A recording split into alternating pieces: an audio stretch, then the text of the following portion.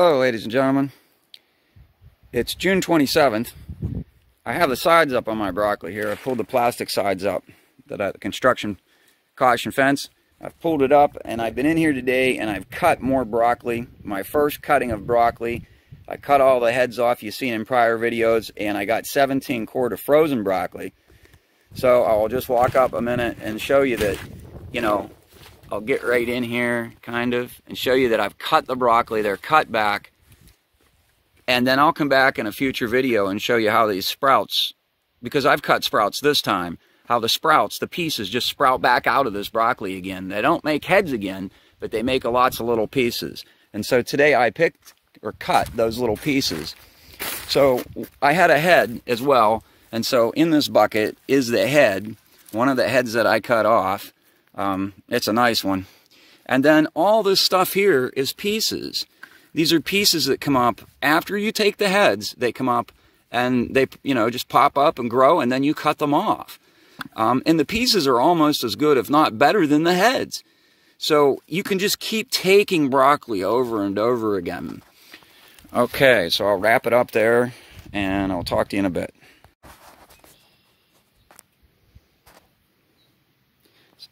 So in this video, we're going to talk about this aluminum channel that has a wire in it called a wiggle wire, and how it holds on this, in this case, the caution fence, but it also holds the plastic on for anything you want to cover. So I'm going to show you the wire, and I'm going to possibly put it in here in real time with this phone. Okay, so you just take and bend it and work it into whatever you're putting it into. And it just sits in its channel and locks down the caution fence or plastic or whatever you're putting in. So I'm showing you how that works, and I'll back up, and so you can see it. You just work this wire into the channel. Note, I'm trying to do this one hand on my phone and one hand on what I'm doing. If I have two hands, it's much easier. But notice the ease of it just when I'm doing it right there. It's simple. This isn't hard at all. Okay. So this channel screws onto or bolts onto whatever you're doing, this aluminum channel right here. And then after bolting that on, then you can just take your plastic or whatever and come down over that channel and run this wire in. And with just a few minutes of pulling this wire out, then you can access anything in there, you know, change your plastic, do whatever. Okay, hope that explains that. Hey, ladies and gentlemen. It's June 28th, 2021. Right here in front of us, what we're looking at is a wall of sweet pea pods. They're a little slow this year to fill out, but they're filling out now. And I've been eating them right off the vine there. And I also pick a bunch and eat them as I get through my day. So I'll get a close-up real quick, so you can see that they are just loaded with sweet peas. You eat the pod and all in this case. This is where you eat the pod and all. I let the peas inside get a little big before I eat them, and they're very sweet. This is something that's really good for you. You can eat it raw. Matter of fact, when I look at this one right here, I like that. So I'm just going to pick it off. I'm going to bust the end of it off. No, I'm going to eat it right now. I like it. Okay, talk to you later.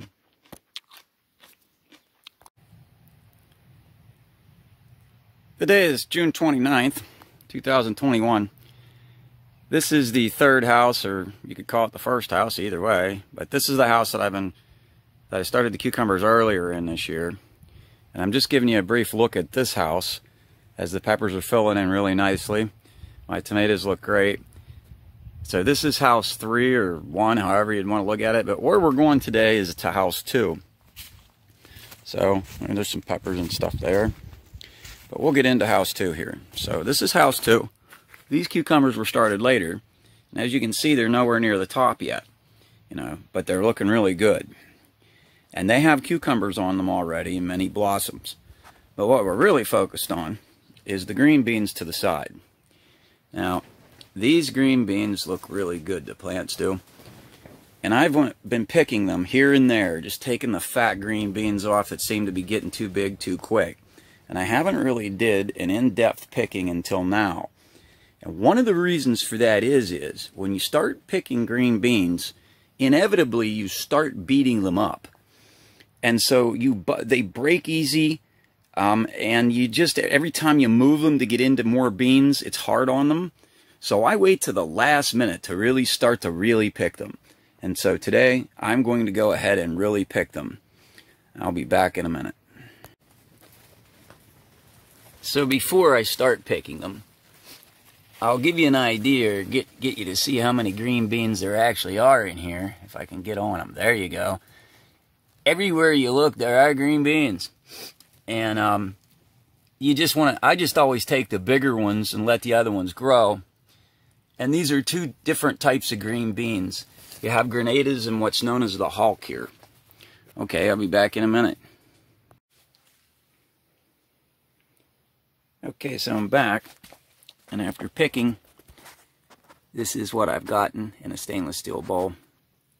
Not bad for the first thorough picking. There'll be many more to come. After picking them, I went ahead and watered them. If your beans aren't wilting, don't water them until after you pick them.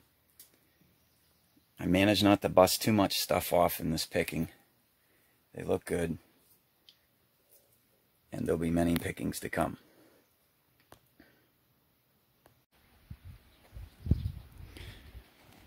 So I'm back. This will be just a quick update or look at the back here.